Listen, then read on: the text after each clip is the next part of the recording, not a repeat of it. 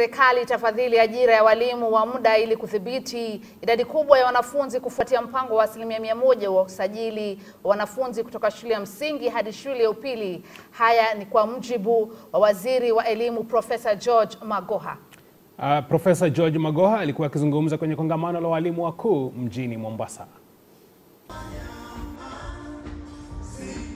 Walimu wakuu wa shule za upili humu nchini walikutana kwenye kongamano la 44 ambapo Waziri wa Elimu Profesa George Magoha alikuwa mnenaji mkuu kwenye ufunguzi huo. Magoha alisema kuwa fedha za kuajiri walimu kwa muda sasa zimetengwa kwenye bajeti ya mwaka huu wa kifedha na zitatolewa kwa shule zote za umma. I was first of all shocked that the Ministry of Education is the most difficult everywhere in the world.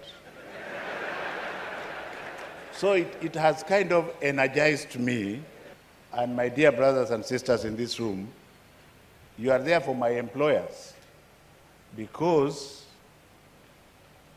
I am not proud. I'm just saying that if I can't deliver, then I don't need to be here. And I need you. You don't need me. I need you as a team in order for me to deliver. Magoha alisema kuwa wizara yake itashirikiana kwa karibu na tume ya kuajiri walimu nchini TSE ili kuchunguza utumizi wa fedha hizo. As you criticize us, give us concrete solutions to move forward. Why do I say so? I am a professor, and people say I am proud. Yes. If I'm not proud of myself, who is going to be proud for me? So you should also be proud of yourselves as teachers. Do you get the point? Kuhusiana na mtaala mpya, Waziri Magoha alidokeza kuwa Wizara ya Elimu haitalegeza msimamo wake kuhusu swala hilo, akiwataka wanaopinga kubadilisha nia yao.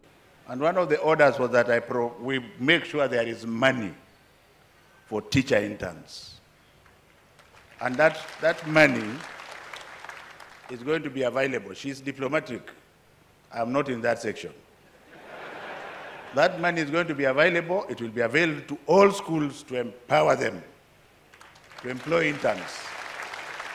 Magoha alitambua na kupongeza mashirika na vyama ambavyo yamekuwa yakiunga mkono mchakato wa kufanikisha mtaala huo. Nikiripotia jamvi la MBCI, mie Nero Chege.